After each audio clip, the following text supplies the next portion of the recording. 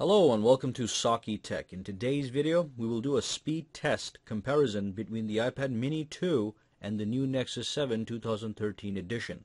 Just to give you a quick summary, the iPad mini has a dual-core A7 processor clocked at 1.3 GHz with 1 GB of DDR3 RAM, whereas the Nexus 7 sports a quad-core Snapdragon Pro processor clocked at 1.5 GHz with 2 GB of DDR3 RAM.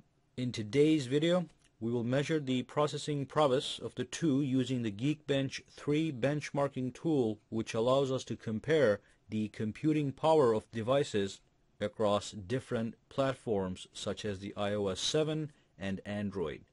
And what Geekbench does is it simulates real-world scenarios to come up with a final score. So let's dive right in. So the first thing we want to do is we want to make sure nothing is running in the background. So double tap on the iPad, nothing in the background, no recent apps on the Nexus 7. Let's go ahead and launch Geekbench 3 benchmarking tool and menu, and let's start the benchmarks. Alright, and I'm going to go ahead and fast forward so we don't waste time.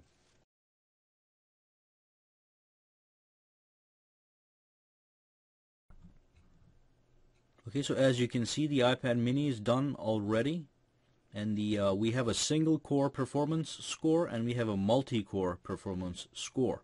Okay, so 1391 for the single core and 2517 for the multi-core, and let's just wait for the Nexus 7 to get done as well.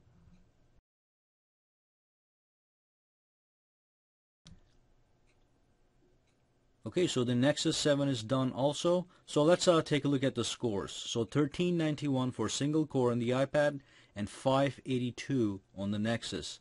And then for the multi-core scores, we have 2517 on the iPad and 1835 on the Nexus 7. So basically what these results are telling you is that the processing and memory power on the iPad is faster than the Nexus 7. Alright, so that brings us to the end of this video. Go ahead and subscribe to my channel for more videos to come. Give me a thumbs up if you liked this video, and also you can go ahead and connect with me socially on Google+, Facebook, and Twitter, for which all the links are in the description below. Thank you again, and I'll see you the next time. And if you have any questions, comments, concerns, just throw them down in the comments section below.